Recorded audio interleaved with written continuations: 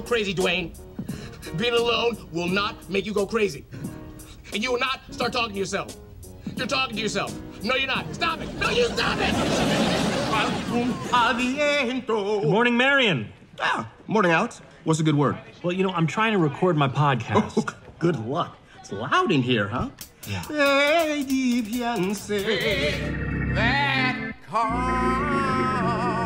yeah. Oh, I can get detention for whatever I want. Mm-hmm. All right. Good day now.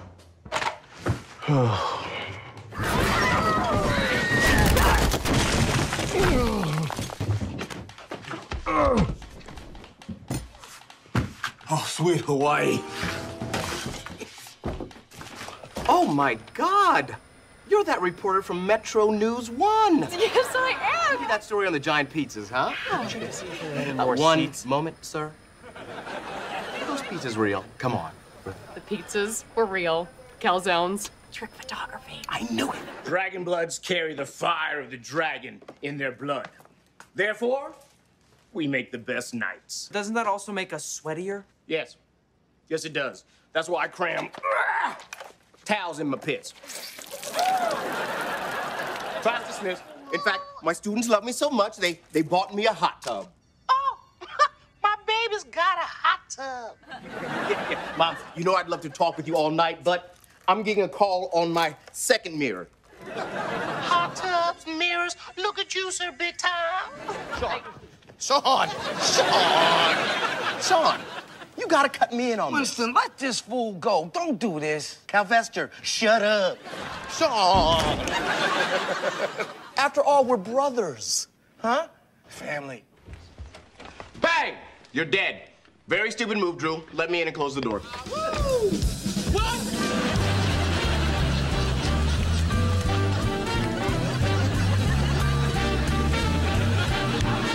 Put the snap, crackle, pop in your soul. It only takes one bowl. Rice Krispies. It was fantastic. You made a 50-year-old jingle sound like a gold record. I actually have a gold record. You want to buy these tickets? Yeah, right. No, these are perfectly good. I just bought them. What am I, from Winnipeg? I'm not, no, Racism doesn't strike people like you. No, no. It strikes people like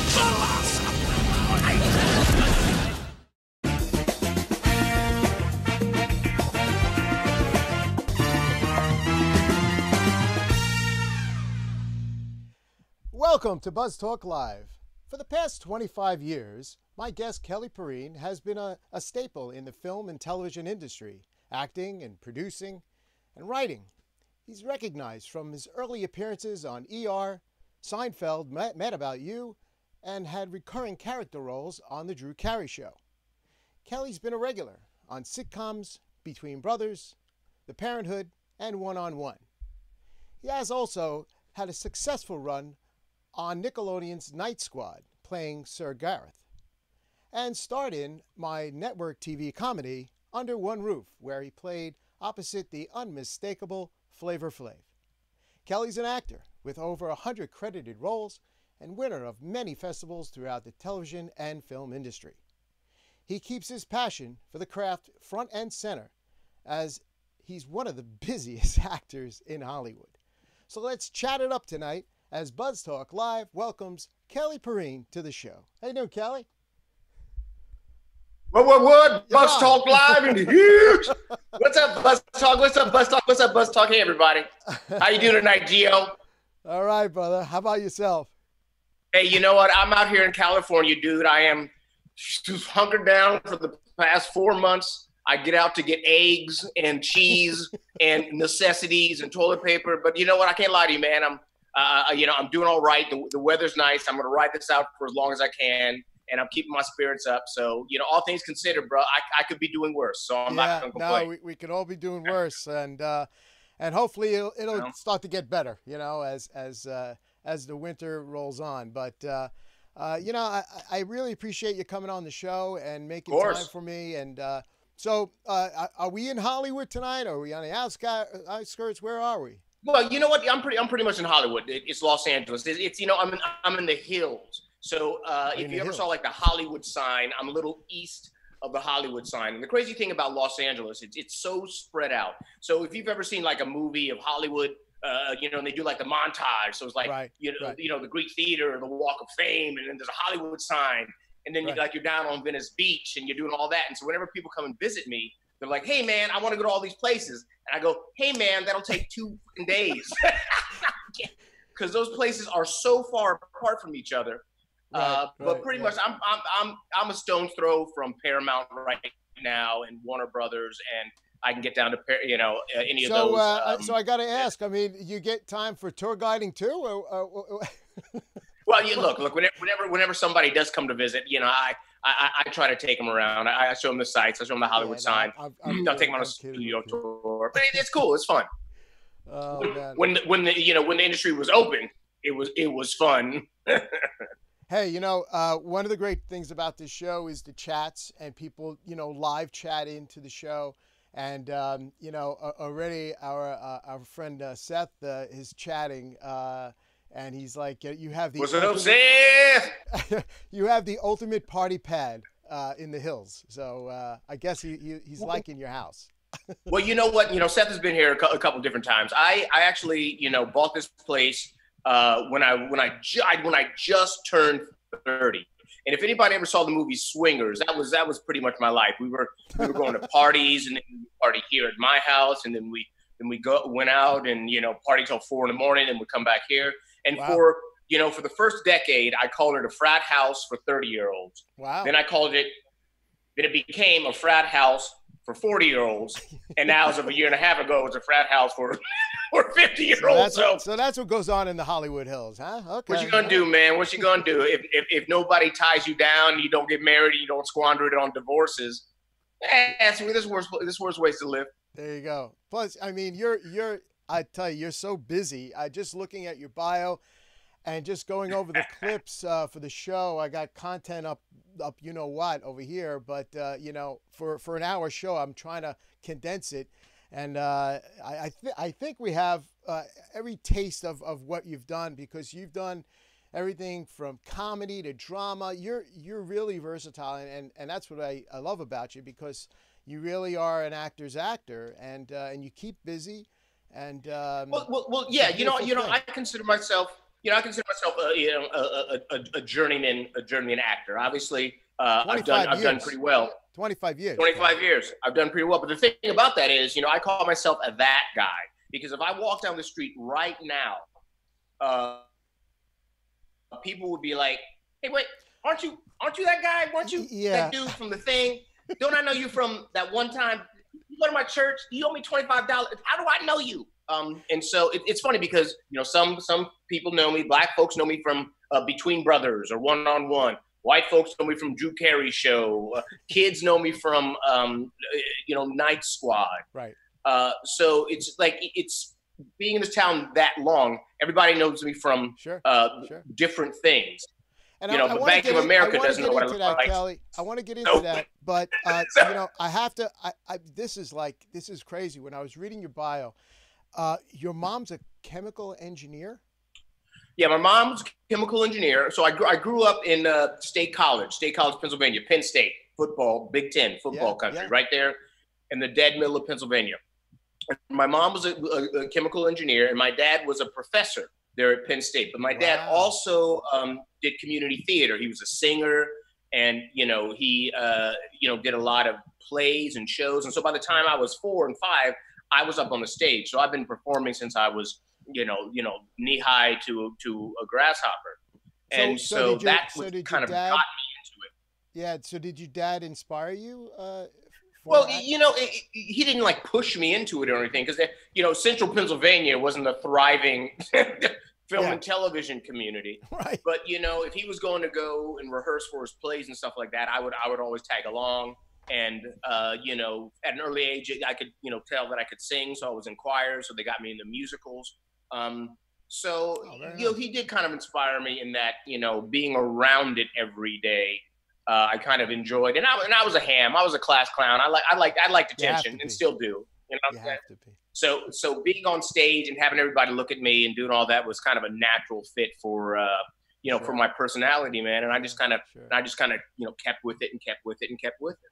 You're in the right town for that. I can tell you. Yeah, that. well, I ended up here. It was a decent journey for me to get here. Because, after, I grew up in State College. I was about 14. Then I went to high school at a place called Lake Forest Academy outside of Chicago. And I mean, even in Chicago, I was not necessarily, and even at the time, John Hughes was doing all his movies. They were doing everything for like Ordinary People. Also all the John Hughes movies there, like 16 Candles. A lot of that stuff was being shot while I was there, but I wasn't really tied into it. I was going to school. I did extra work on a couple of things. Sure. But my mindset wasn't, hey, I'm in Chicago. I'm trying to be a teenage actor. I was just going to school and doing, and doing my thing. At that time, you're feeling out your oats there, and you see where life is gonna move you. And I was just going to school. So a lot of times people are like, oh, well, you were a child actor. I'm like, well, not a child actor in terms of I was in Los Angeles and I was auditioning since I was 5 trying to make it. I was a child who acted where I was from in the world and just was having fun doing it. And I never had an eye towards, being famous until I got, much older. Did you start with commercials, or how did it all start? Well, so my whole, like, the professional part of my when you got a paycheck. When you got a paycheck. When you got a paycheck. Okay, well, pretty much, so after I went to high school, I went to undergraduate school out here in California because my parents moved out here. So I went to undergraduate school at a place called Pomona College. Then I went to University of California, Irvine to get my MFA in drama. So nice. I didn't go to Hollywood to try to make it as an actor until I was 25 years old. Wow. Till I had gone to grad school. And so I came out to Hollywood at 25, chomping at the bit. And I was up against, people that were doing it since they were 4 and 5. People that were doing it for 15, 20 years. And so here's me. At that time when you were 25, what was Hollywood like as far as getting work and trying to push yourself in and Look, I don't think Hollywood's ever been easy to get into. I think right now it's a little different because I think there are so many there's so many different platforms. Everything from the streaming platforms, back in the day, ABC, CBS, NBC, and then as once I got here, they got the Fox and then other offshoots, My Network TV. But when I got here, 3 or 4, HBO was just coming up. So, but there was in some ways a smaller pool of talent. There was not as many people, in my category per se that were trying to do it. Right. So I don't necessarily think it was, it was easier then or harder then. It's never been easy. But my philosophy of, having trained and coming out here was one that I was expecting to put in the work it takes to succeed. So I just kind of saw it as, me working and getting my first job, getting that commercial, getting 2 lines on the Drew Carey Show was just a natural progression out of, incredible. Deciding that this was my profession. You know? That's incredible. So, I mean, like, there's different styles in acting, and, everything that I've touched on, my majority of it is the comic roles that you've played. Is that something you just gravitated to, or is that something that you? Well, yeah. You know what? I've always been, I've always been a class clown. I've always wanted attention. They say if you can't get positive attention, get some negative attention. Get some attention, goddamn it. Get it, however. So I'm not going to be ignored, Dan. No, I was going to be in the center of attention. Sure. So yeah. So some of my natural tendencies do go towards, to being funny, to being gregarious. When you grow up and you're the the short chubby kid, you got to try to make the girls laugh. Oh, so you didn't play any football? You didn't play any football? Well, I was playing soccer. I was playing soccer and baseball, and I was in baseball. I had those Rex. Remember those Rex specs? And shit came back around on the back, and you use those Rex specs for birth control because no girls were going out with you with them big. Hey, girl, thinking about asking you to the prom. And they're like, please don't. All right, I'm gonna go this way. So you were I kind of had to own bits even then. Hey, even back then, man. So I've always kind of been the funny, gregarious, best friend type where we hang at a party and I'm working on a girl for hours, and then Yeah. a good-looking dude comes in and goes, "I'm going to take her," and I'm like, "Okay, been fun talking to you." You know, but so a lot of my my comedy or my natural inclination is to kind of make people laugh and to do that. So it kind of served me well as I decided to go into comedy and take some of that natural propensity to try to make. Well, your laugh, earlier roles, I had 21 Jump Street, but that was so early on in your life in acting.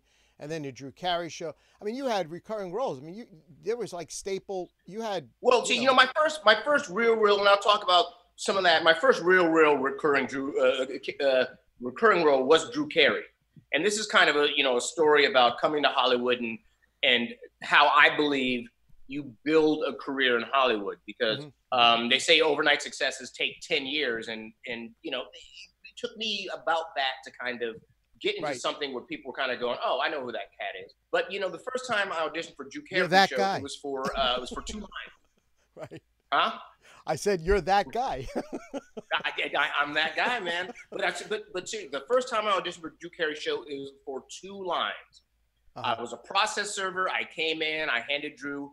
I go, "Are you Drew Carey? Here's the thing. Hey, that's a funny," and I kind of walked out. But I was there. I was on time. I hit my line. I did it. I was happy to be there. That's very important. Professional. Yeah. And 2 lines became 4 lines. 4 lines became 8 lines. 3 episodes became 6 episodes. A year became 2 years on the show. So it's really kind of a testament to the fact that if I'm going to come back to it. I call myself a journeyman because if you just do your work. If being a star isn't your ultimate goal, but it's something that's a byproduct of doing good work and being reliable and knowing what you're doing, then you're gonna work forever. Because at the end of the day, this is an industry that's unlike yet like every other industry, and that people want to work with people they know. They want to work with people that they can rely on. Right. They want to know that when their reputation's on the line, the people they vouched for are going to be there for them. So a lot of times, I don't necessarily see acting or this industry as any different than a lot of industries where people are applying their trade, trying to be a professional and trying to move up the ladder.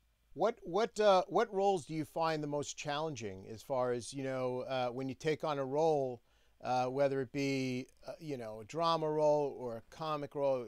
I mean, you're into physical comedy. I don't know if it's the role. Whether or not it's comedy or drama per se, that is the hard part of it. What is challenging, and hopefully, as someone who's trained and went to school, and I hope that I have all the tools in the toolbox and all the arrows in the quiver if it's called upon. But what can be difficult is if you come in for a show that you watch, or you come in for a show that's established, or a show that everybody loves, and you are the person who is a guest star who's supposed to come in. You're supposed to service the scene, service the actors who are already in there, leave your ego behind, not try to chew up all the furniture and say, "Hey, you need to have me back next week." Your job is to lay down the bunt and go the fuck back into the dugout. So the challenge is to make. Yeah, is there a lot of actors like that in Hollywood? I mean, actors that come in and think who the hell they are, and meanwhile they haven't. Well, I mean, it can be. Look, this can be a tough industry in that if you believe that, or if a actor comes into a situation and believes that this is going to be my one chance. I always say that the movie and the song 8 Mile by Eminem has done a lot of people disservice. You only got one shot. Do not miss your chance to float. Because fuck that. That's bullshit. All right. You have as many opportunities as you want to create for yourself. And so if you walk into a set and you think that this is my one shot, and I got to impress everybody, and I got to make sure that I'm remembered, and I got to make sure that I do something special. The thing that you can do special is make strong, justified choices. Hit your mark, help everybody out, help the actors be on time. Because everybody else on set has fires that they're trying to put out. Your job is not to be a fire to be put out. Your job is to be there, to be an extinguisher, to help, like I said, to move the runners in that situation. Now, when you become a series regular or something like that, that's a different story. But when you talk about what's the hardest thing, it's not necessarily drama or comedy. It's about the situation that you're put into and understanding that this isn't about me. This is a fantastic opportunity because any day on the set, any day that you're working is better than, well, for me being, in an office where you hear the hum of the fluorescents. So, you take it and you run, Well, I mean, you were part of this the Night Squad, and that was like you had a role on that show, and it's a children's show. It's a Nickelodeon show. I'm going to show a clip here in a minute, but how was it working with kids and being in that arena, let's say, as an actor? And you're an elder, an elderly person to them, and no, well, I know exactly what you're saying, and I've done a couple of shows on the show called One on One. I also I was one of the adults to the kids. This show, Night Squad, I actually not only was on the set, was I the one adult around the kids. I was also playing their teacher.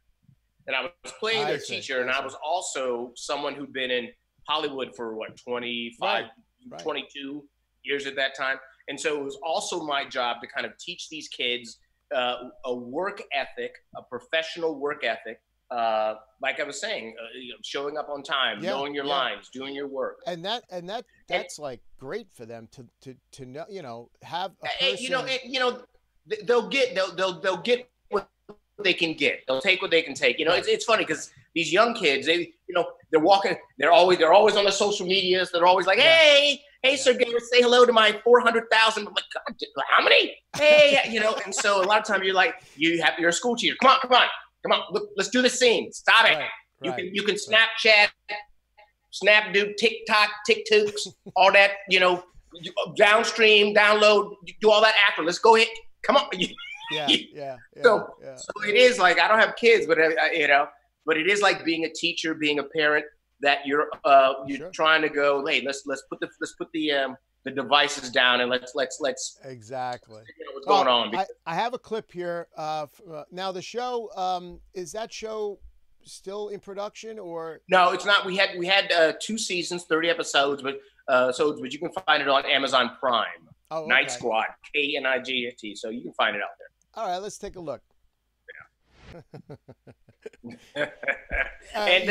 You do your own stunts. Well, you know what?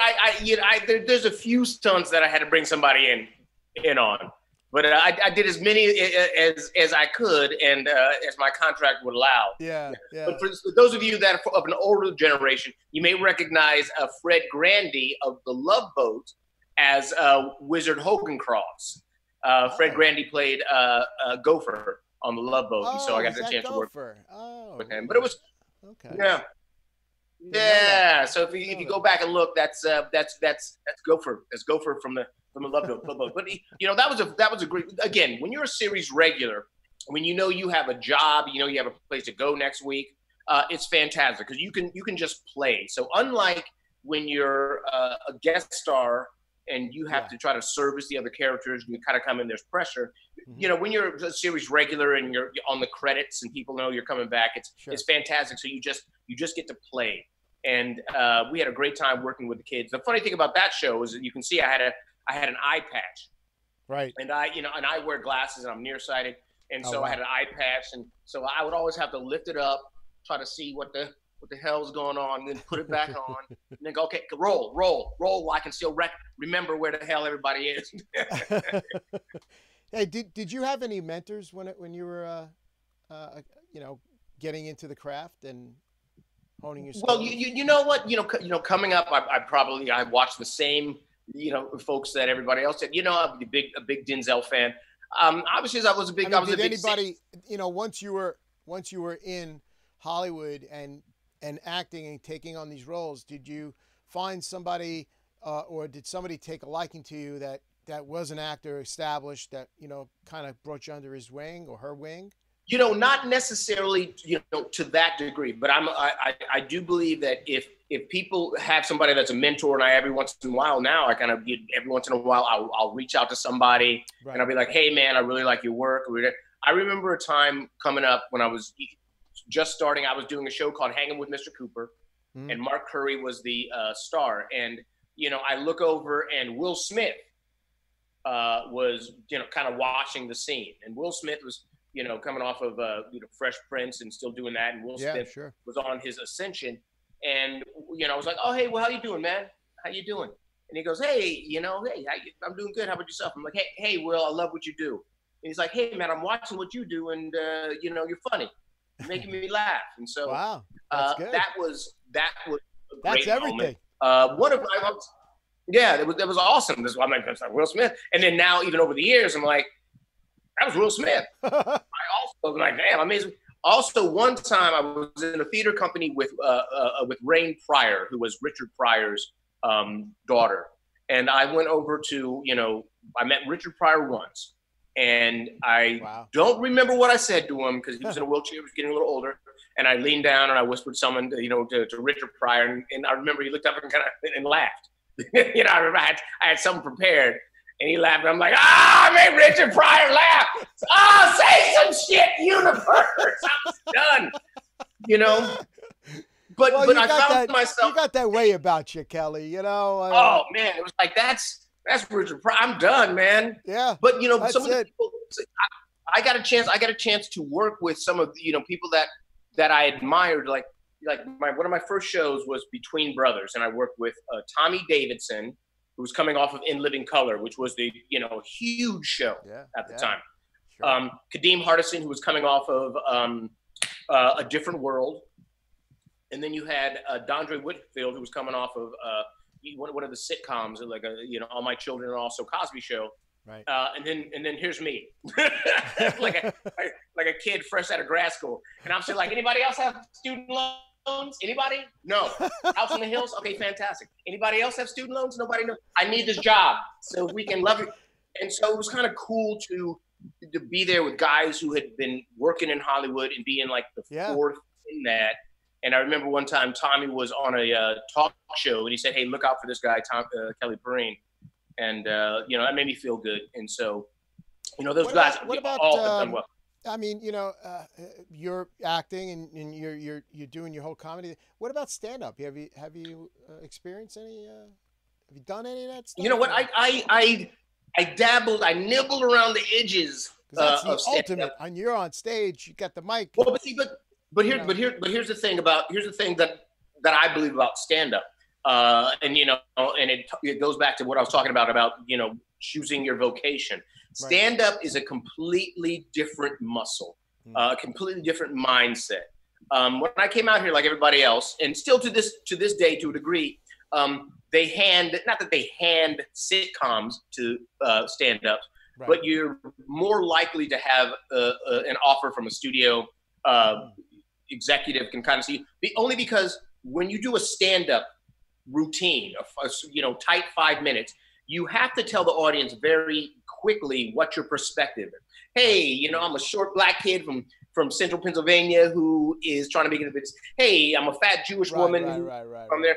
I'm there. So you know very quickly what the audience, and tell the audience what you're allowed to laugh at. So whenever they're trying to build a show around you, they kind of have that perspective. All of these comedians, you know, Seinfeld is a show about him being a comedian. Ray Romano is a show about him and his wife, his kids. It's kind of, they build it around the perspective that the comedy shows. When you're just an actor and you're kind of just funny, there's nothing there to go, okay, what world can we build around you? Yeah. You know? Yeah, so it's interesting. You it's a little different, but I will say this though. But I got to a point because I do believe I know 1,000,001 comics, and that's a lifestyle. You have to want to get up on stage. Sure is. 5-6 days a week. You have to want to work from 9 at night till 3 in the morning till the comedy clubs close. And you have to want to fight for your tip. You have to want to do that, and you have to want to keep your instrument fresh because it's a vocation. It's a lifestyle. Yes. And I look at my acting. I look at what I've chosen as a vocation. It's my job. The same way, if I chose to do stand-up, I would have to choose to look at that as a 9 to 5, 8 hour a day job as well. Now, I think a lot of people get. I wonder, you know, the comedians that, you know, the flip side of that is, you know, comedians that had that role and didn't do the whole acting thing, and then now catapulted themselves into the acting. I mean, obviously the principal comedians like Seinfeld and you know, of his time, but you know, there's comedians that come into the whole acting world, and it must be like I don't know. Well, you know, I think that, you know, if you're a well-known comic or you do well in comedy, there's a through line of charisma. There's a through line of gregariousness. There's a through line of you know, people you wanting to be around you. There's something. There's a je ne sais quoi. There's something about you. Yeah, that makes people want to watch you, look at you, be with you, and that's never a bad thing for a visual medium like television or film. So in order to try to manufacture that, if you're not a comedian, it could be harder to go that way than a comedian going, you know, to become an actor. But if all things are equal and you're full of life and bubbly and gregarious as opposed to super talented, it might be a horse race. So here's the thing. Our friend Seth created this sitcom, and it's incredible. I mean, it's so funny. Yeah, he done, man. And he did a great job. And I have a clip here with you and Tangerine and the cast. I think it's the second season, and you're so funny in it, and it's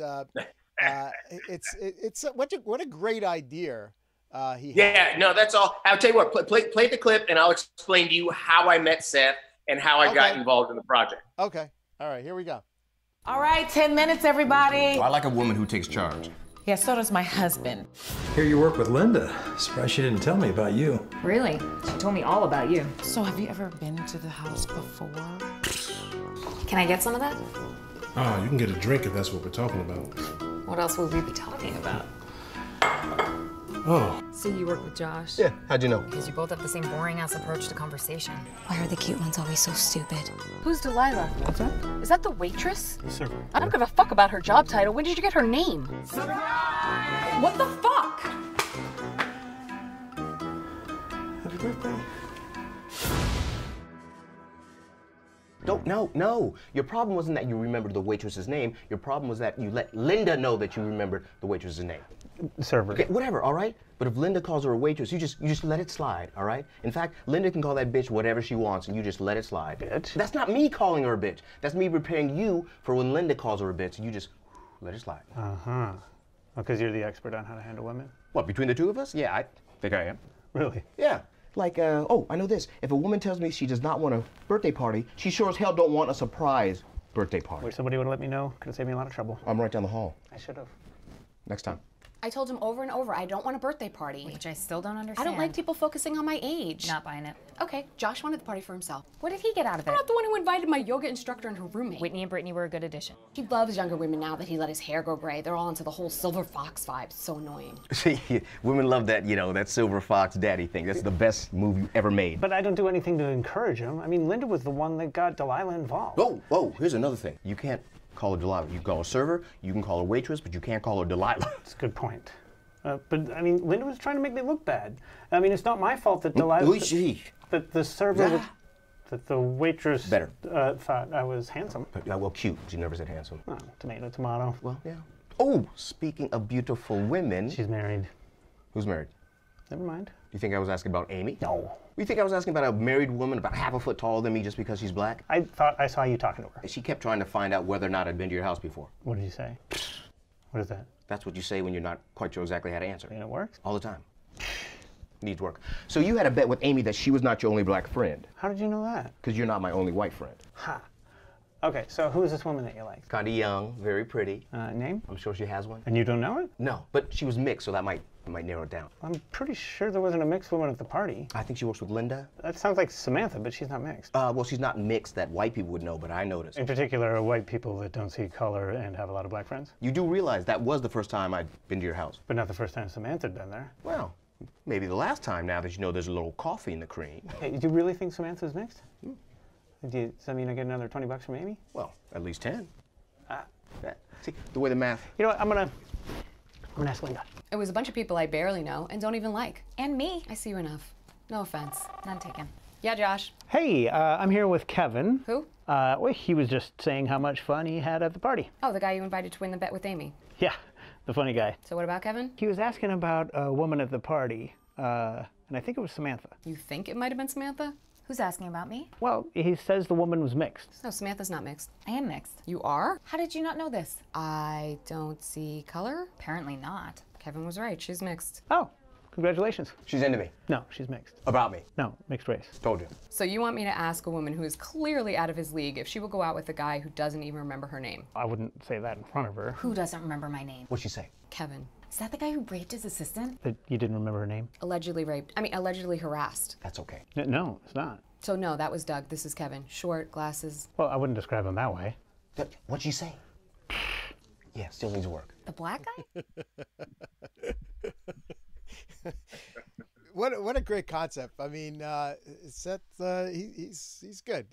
Writing and yes. Here's the funny thing, man. Here's how I met Seth and got involved in that project. We were at a convention, and we were hanging out in one of the areas having a cocktail. And I kind of sat down, and he goes to me, "Were you on a show called One on One?" And I'm like, "What? Yeah. How do I know you? Did I go to your church? Do I owe you money? How did?" And he's like, "You're that no. guy." Yeah. Who was it? He goes, "No, I cut a trailer for One on One that you did 20 some odd years ago." Wow. And I'm like, "Get out of here!" And so we had a couple of drinks. We exchanged numbers. And he's like, "I have a project called, here's the thing. Would you like to be involved?" And like, show me where to, where to come, what time I need to be there. And it is what it is. You see what it is, and it's snappy and it's fast and it's fast paced. And let me tell you what, Hollywood, take notice that the second the lights come back on, we should be in production for that. Wow. I tell you, another chat came in, and it's from F. Solicito, and he says, "Kelly, this is the first time I'm seeing you, and you are very funny. You're making me laugh. Very talented." So, and then Seth. Hey, I'll take that. I'll take that. I appreciate it. Absolutely. Thank you, now. Yeah, and Seth is saying, and I remember the funnies from the show One on One. Oh, the funnies. Oh, well, I appreciate that too, because again, one on one. It was me and Flex and Kyle. That was another thing. I was 1 or 2 years out of school. I was 27, 28, and I'm like, oh God. Like I said, I might be able to pay some bills with this. Please let it get a second season, please. And that's the beautiful feeling is, here's the ups and downs of Hollywood. The beautiful feeling is, when you get the call, "Hey man, we're going for a second season, and we're doing promos. We're going through a third season." I got 4 seasons, and then when they were doing a 5th season, right, they were like, "Hey, thank you very much for your contribution, but we're gonna go in a different direction, and we're gonna concentrate on the kids." And so I'm like, "Okay, let me call my contractor. I was gonna put a new wing on the Perine estate." So man, that's Hollywood. That's like this. It's up and down, and it's But all you can do is all you can do, man. He's saying the sleepy eye joke. Seth is saying the sleepy eye joke. What is that reference? I don't even know. Oh yeah. You know what? It was in one of the early episodes where there was a couple of girls, and Flex had his girl, and she brought one of her girlfriends. You know how it is whenever come and be like, "Hey, you bring one of your girlfriends for my boy," And there was a thing where I looked at the girl that he brought, and I think I said, "Oh, I detect a hint of sleepy eye." Oh, okay. So because my character is one of those guys that was a quirky himself. So little sleepy eye, he was like, "Fantastic, that's all right." But yeah, that was a fun character. And actually, just so people know, that show One on One is actually coming back to Netflix October 15th. So if you want to check out the antics of my character, Dwayne Odell Knox, October 15th, we're back on Netflix. All right. We got to check into that. So tell me about that guy. How did that? Is that something Well, you're part of? Like, I know because you're producing. Well, yeah, that's something that that I came up conceptualized with a group of friends. See, as you kind of move along in Hollywood, you kind of start to go, okay, you know what? I have my own ideas. I have friends that I've been around and know what they're doing for 15, 16, 20 years that are super talented, super creative, and they're not getting, or I'm not getting, or we're not getting the breaks we believe we should be getting, because a lot of times a lot of the roles go to the same people over and over. And I'm lucky that I'm in kind of the strata that I get work kind of repeatedly. But again, no, I'm not above the marquee yet. So that guy is a project that I, along with Blake West, his wife Camille West, Sean Harris, kind of came up with, where I am playing, like I said, that guy. Kelly Perine is that guy, and it kind of like follows me, a C-level celebrity in Hollywood trying to make it to the B-. No, it's a great concept. I do have a trailer. Yeah, it's funny. Go ahead. Check this out. This is fun.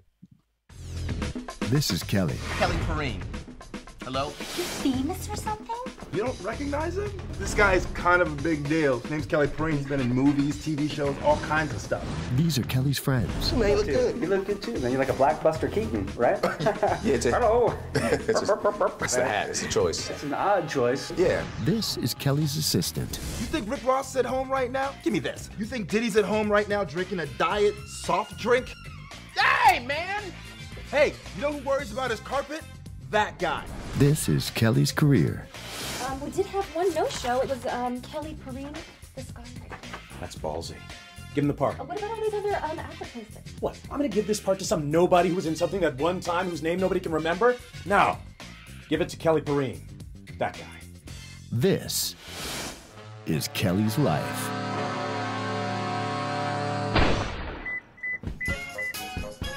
He struggles to make it from the D-list. Dude, don't I know you? Oh, yeah. Damn, Okay. Greg freaking Jones, man. I have not seen you forever, Greg. How you doing? You got the wrong guy. My name's Kelly Perine. Then where do I know you from?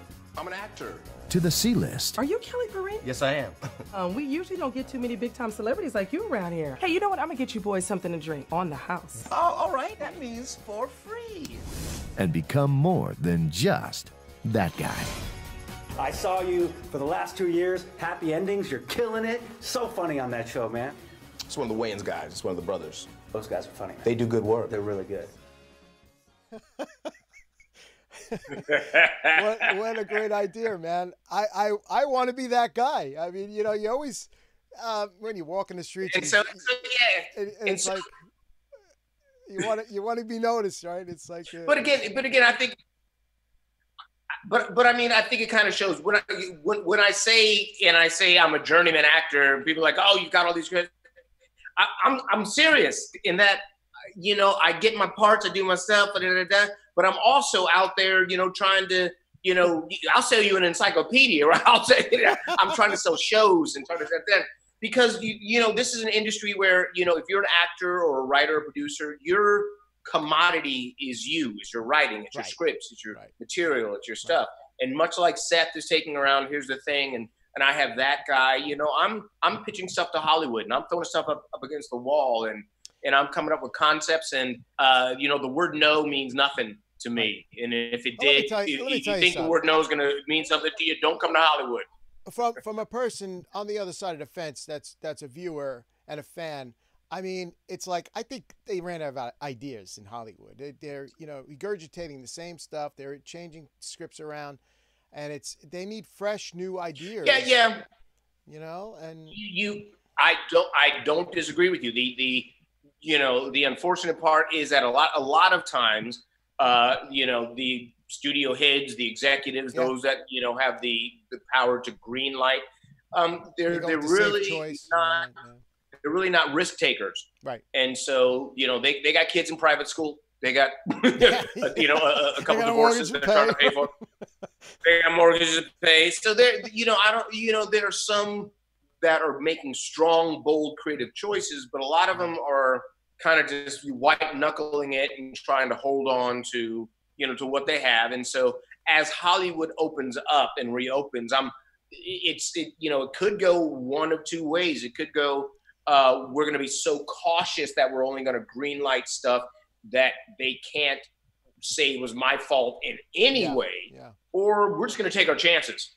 We're just going to go for it. We're just going to go after stuff that's creative, new, that's fresh, that's hasn't been seen before. So who knows? But I know I'll be ready to roll in either way. Yeah, sure.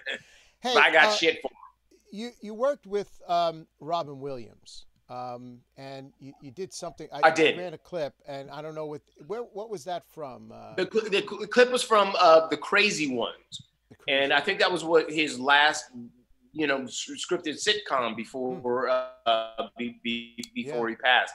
And now Robin Williams is someone who, as a performer, as not even a comedian, he was someone I admired. And so to work with him, I only worked with him, the table read maybe, and then the day that we shot.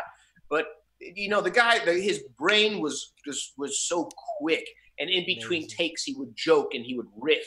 And he would make us all laugh, and he made us all feel fantastic. And you can just kind of to feel that, being on set, being around people, performing, that's where he got his energy. And I kind of felt lucky and blessed to be able to, have that one experience, with him. There was no doubt about the fact that you were in the presence of greatness. You know what I mean? Yeah. And you just kind of sat, because from his comedy specials, suck it all in, and take all the energy that he has, and I mean, it must have been great just to take. But see, and that's an example of, I wasn't there to try to one up Robin Williams, so that the production team could be like, oh, we got to bring him back.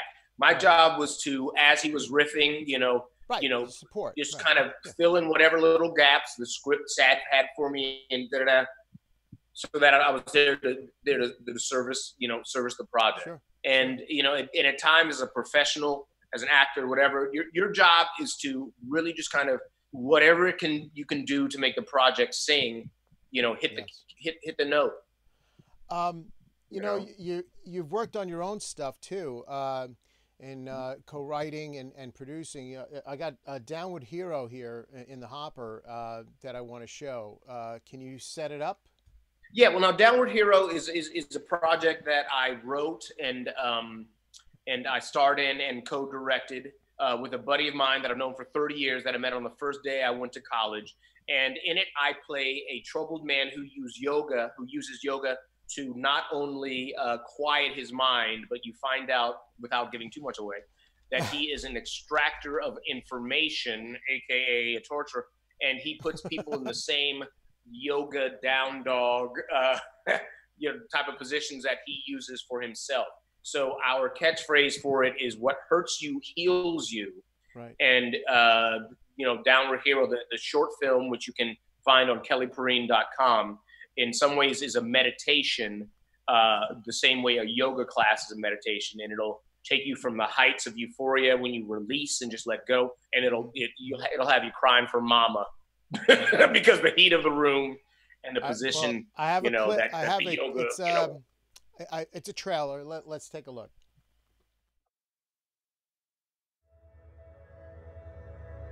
Welcome, everyone. Thank you guys so much for coming in and joining me this morning. We're going to spend the next 90 minutes getting connected to our minds, our bodies, and our souls. I know it's a pain in the ass, but hey, plausible deniability, right? Stay calm. You know I know where I am, right? He tried. God bless him. His heart's in the right place.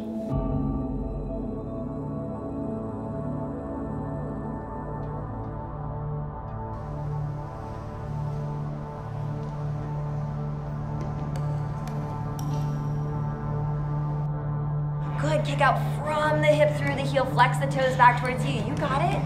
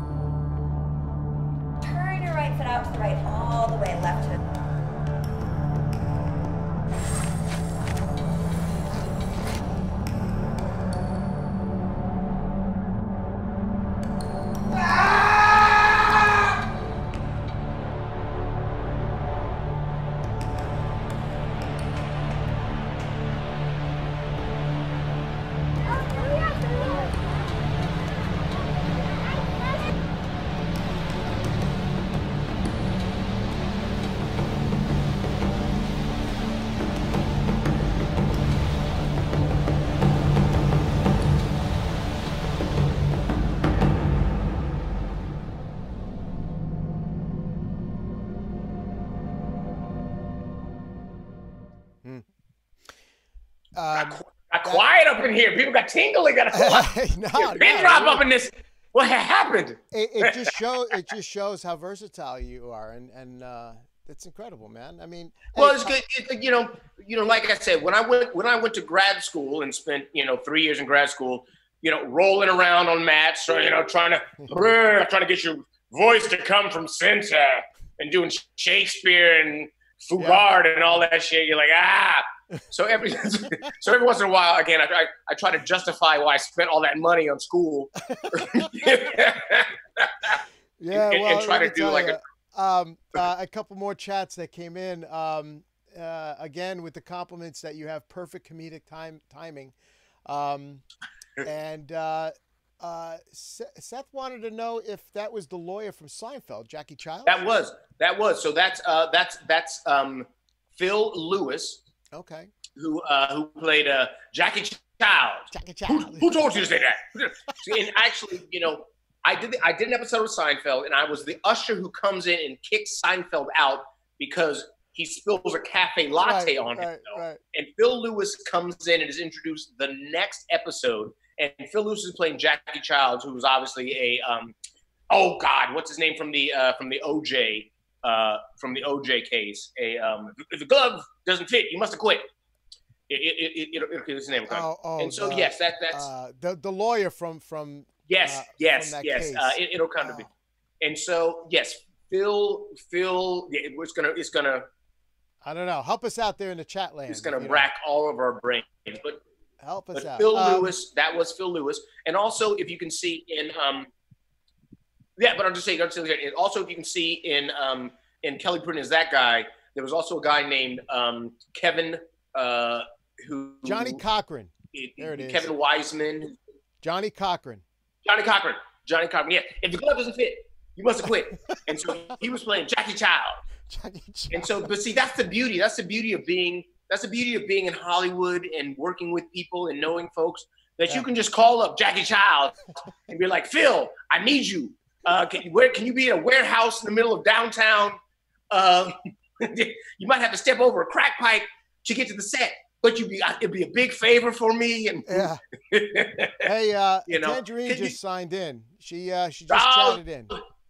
Tangerine, how you doing there, Tangerine? Yeah, and again, Tangerine, Seth, Phil, all these people. To be able to work with these creative, fantastic people, man. And and every once in a while get paid for it, but always, you feel like you would put on this earth for this and to try and to create, man. It's pretty fantastic, and I know everybody out there has, even if it's not like acting, everybody has something that I think that is a calling, and especially on the other side of all this bullshit. Might as well go for it, huh?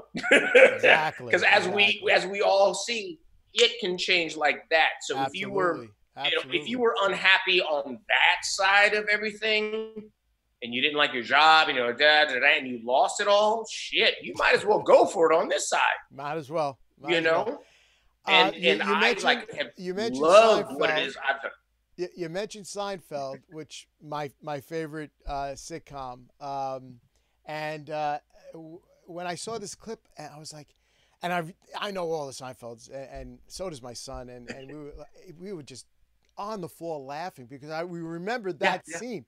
So let me run the Seinfeld. This is okay, yeah. All right, yeah. Here we go.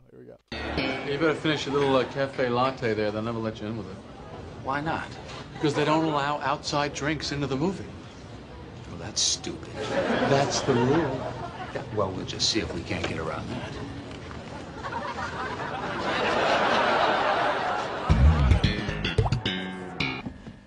Pardon me. Excuse us.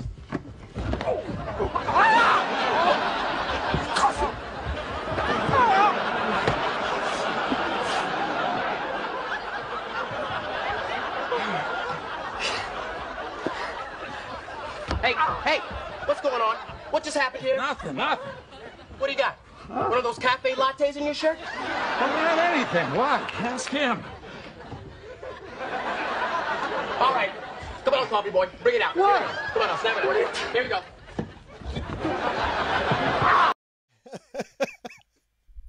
coffee boy. Latte. and I'll tell you what, man. Here's the beauty and power of that one little thing that I've done on Seinfeld, and you know how blessed I feel to be on it. You know, when that episode came out, I think I was also on another show, and you know, a lot of my friends were like, "Yo, I saw you on Seinfeld," and I go, "Yeah, but I mean, I have a show that I'm on every week." They go, "Oh, I don't watch that." But you on Seinfeld? I'm like, you're my friend. You're supposed to watch me. Oh, I don't watch that. Did you see you on Seinfeld? I'm like, yeah, I saw me on. I see. Never. You know what? It was cool, wasn't it? I was on Seinfeld, wasn't I? That was kind of cool. and I have been around the world. I was in Puerto Rico shooting something, and on the hotel TV, Seinfeld came on. Inevitably, like every, you know, once or twice a month, someone's like, "Saw you on Seinfeld. Saw you," and I'm like, "Cool." and that's an example of, you know, being on a show that I watched, and being on the show, and I'm like, "Hey, there's Kramer, and there's, you know, there's Jerry, and there's Elaine, and there's, you know, what was it like it's to work very with cool. them? What was it to work with those guys? I mean, again, well, you know, like, comic again, genius, they were Seinfeld and Kramer. Yeah, it was fantastic. And again, I was young in the industry. I was young in the industry, 2 or 3 years in, and I remember the audition because now because of Curb Your Enthusiasm and Jerry, Jerry was in the room, and Larry David was in the room, and I remember I made him laugh with the, you know, here we go, snap it up. Here we go, come on, coffee boy, here. And I made him laugh, and I got the the part. And I do remember this because he spills his coffee, and I'm almost sure that Andy Ackerman was directing the episode, and you know, he didn't want to spill it 18 times on himself, right? And so I had a cue from the director when I was supposed to come down, which wasn't relayed through somebody. I wouldn't say to Kramer. And so, like, the third time I came down, because I took a cue from whoever, like stage director, and he had just did it. And in Kramer's mind, I was early, and I'm like, okay, I'll go back. I'm like, okay, this is on me. It's on me. Go back. Because my job was to move the runners. My job was to have, you know, him, do his bit, do his moment. How many takes did it take to do that? 4 or 5.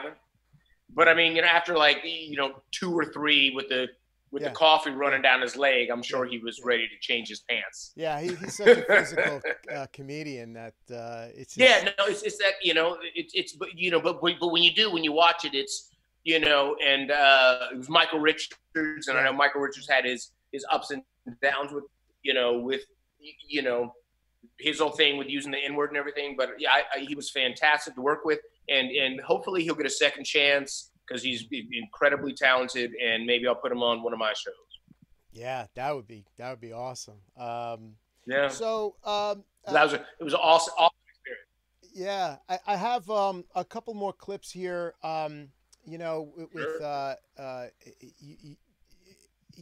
think you're behind them. The pork chop scene, the hot date. Reservation for 3. That's another one. Candace and Peter Smoking Hot Date. That's another thing that I co-wrote with the woman. Her name is Leanne Melissa Bishop. We co-wrote it together. She and her husband directed it. And that's just another example of, if you have downtime, create. And so she and I have created these characters called Candace and Peter.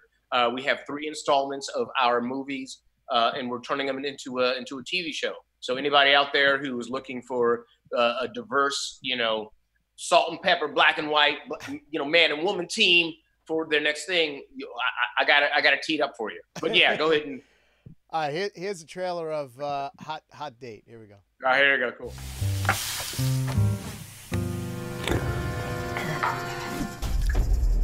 Let me get you here. I feel like Caesar. Well, hail Caesar. You know Caesar from the Dog Whisperer. I finally got my Chihuahua to sit. Can you grab the Chardonnay from out of the fridge? Chardonnay? I was thinking something red. You have red with pork? No. Syrah, what wine pairs best with pork chops? Hello, Peter. Do you have your phone set to an Australian accent? Maybe. Well, apples are light, so white. Oh, yeah? Well, a full-bodied cab pairs best with red. You like that, don't Yes. you? Getting those red blood cells flowing. They're flowing, baby. They are flowing. Oh, God! Are you smoking? Think I could get a hit? Steve, come on, man. How about that 250 you owe me? Very good, very good. But yeah, so that was the second installment in what we call the Candace and Peter trilogy, and you can see some of those films on kellyperine.com. But that's just yet another example of create. I just try to create. Get out there. Get out there. Get out there. Is it true that the next clip too, with the hot date clip, it won awards? It won Golden Time. Well, yeah. You know what? We've been lucky that a number of our short films have because you've been nominated have won awards for either. Yeah. Well, we enjoy the festival circuit, and that's a whole other section I can talk about some other time. But again, I believe it's important as an artist to get your work out there. If you're a painter, you better find a gallery where you can show your work. Mm-hmm. If you're a musician, you better find some place where you can play music and have an audience and rock out. We're actors, writer, producers, so either streaming platforms or festivals, that type of thing. And we also use these films as proof of concepts for motion pictures and for television shows. And so if you get them to festivals and do all that and you do well, it kind of validates the fact that you're kind of halfway decent at what you're doing. So to say that some of these films have won awards, we're so honored. But again, that's just a byproduct of doing what you love and throwing it up against the wall. Tangerine has chimed in. She's saying that that was a great trailer that she saw. She liked. We're gonna get Tangerine in our series when we go to series. Yeah. All right. Good.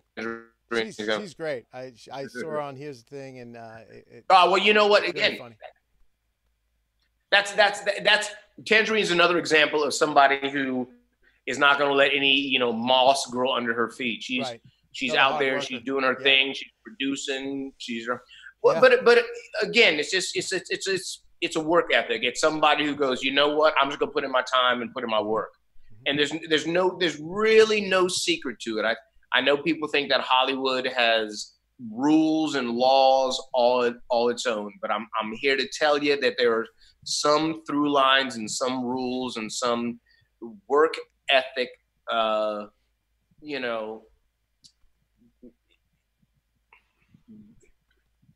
was looking for the perfect word, but just work ethic. That you just have to do the work, man. I was trying to find. You got to put the time in, and good things come out of it. Wrap it up and say, to tie it in, but work, man. Hard work is the best kept secret in Hollywood. Yep. And there's no secret sauce. There's no magic wand. It's that if this is what you love, come at it. And that's the same for whatever other industry you're in. Whatever. I'm not special. I've just decided to put in my time. All right, let's take a look at Reservation for Three. Cool.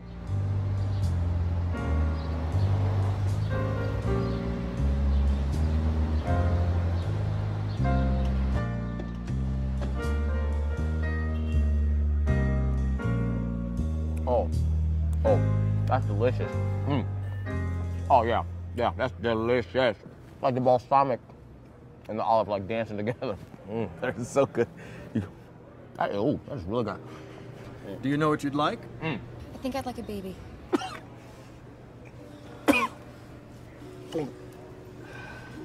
Do you need another minute to decide? Dude, she just sprung it on me. Your entrees, do you know what you'd like? Oh.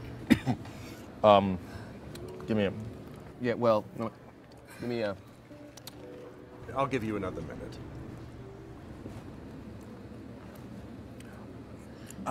Are you, Vodka! Vodka! Vodka! I wouldn't be drinking if I was pregnant. Peter, I really think I want a child. I'm 34. Your profile said you were 31.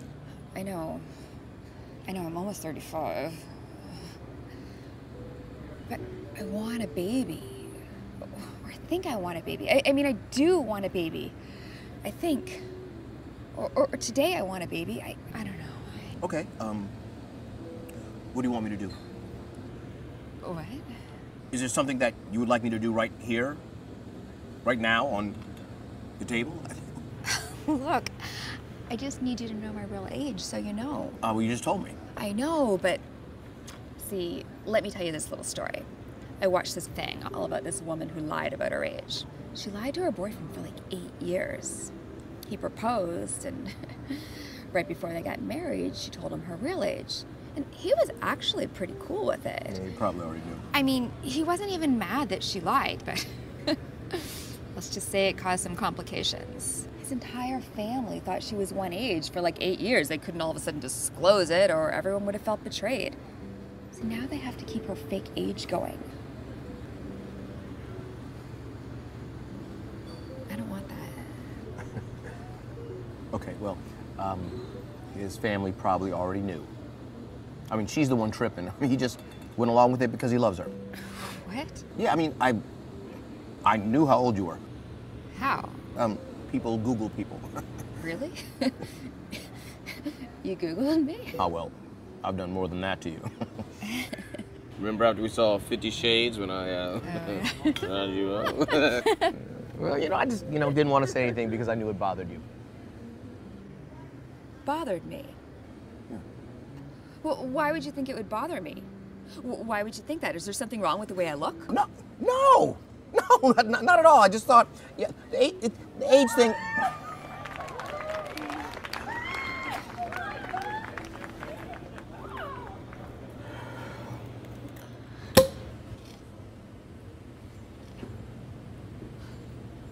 Whenever anybody comes in and asks for the best bottle of champagne, I always bring out the Dom Perignon. Not because it's the best, because it's the most expensive. I live on tips, you know. But what I brought you here is from the Lorimar Vineyard in Temecula. It's what my wife and I drink every year on our anniversary. And I hope you will enjoy it for years to come. That was good, man. I know. I miss women. I hope to see another one. Hey. Kelly, we're this on pandemic is killing me. It's killing me. It's gonna be okay. What were we man. talking about? What were we talking about? I'm sorry. Did I come off of that clip hot? I apologize. She's very good. She's very good. No, she's fantastic. She's fantastic. Yeah. Oh, that's good. That's good. Very improv. That's what I like. That's what I like about you. Oh man. I tell you, Kelly, you got it all going on. What's coming up? Is there anything that's I don't know. I know that what we're in right now, but how is Hollywood? What's Hollywood doing right now?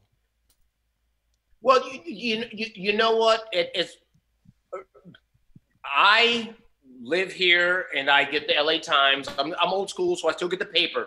Like I like to hold on to the paper and I'll hold it up and do everything. Do do that. I like to do my Sudoku and hold the paper, go to the bathroom with it. I'm old school. And so from what I'm reading, Hollywood, it has to figure out how to open up safely, like everything else. We have no magic pills. We have no magic red carpets. You know, we can do so many things in CGI except find a cure for this disease. That we can't do. So we are at the mercy, like everybody else, of hopefully science, a vaccine, people wearing masks, and people looking out for each other, and people kind of doing what we can to get through this as quickly as possible. I really have been focused on. Yeah, for a person that love to keep busy like yourself, this has got to be killing you, man. I mean, I know it's killing me. Well, you know what? Again, I'm finding other and different ways to stay busy. Yes. In that, again, old school. I was going to say I have a Rolodex of people. I have folks that I really haven't gotten in contact with in a good long time that I can go through and get in contact with and say, how are you doing? I've written a couple of different scripts and a couple of different projects that are going to be good to go on the other side of this. Right. I'm doing something on my Facebook page at Kelly Perine on Facebook, and I'm also putting it up on my Instagram page, which is at Kelly Perine. Oh, you froze up a little bit over there. Can you hear me? Kelly, can you hear me? You're frozen, but in a good way. Kelly, can you hear me? Oh, Kelly is frozen. He is frozen. Well, Kelly, if you can hear me, I think I got the gist of what you were saying, and that's amazing. Yeah, he's still frozen. So let me tell you, I really enjoyed, having you on tonight, and I'll tell you, you really, you stepped up tonight and coming on and telling your story and talking about your career. What a great career you're having, and hopefully with what's going on in the world today, we can get back to what we love doing, for sure. So thanks again, Kelly, for coming on. So Sunday show, we're going to have Joe Delisio, who is the wine director over at the world famous River Cafe in New York. He spent well over 40 years there, and he's got a story to tell. He's author of a book about wines. We're going to do maybe some wine tasting on Sunday night. So stick around for that show. That's at 9 p.m. Eastern on Sunday night. And that's all for tonight. And thank you again for tuning in. And good night, America.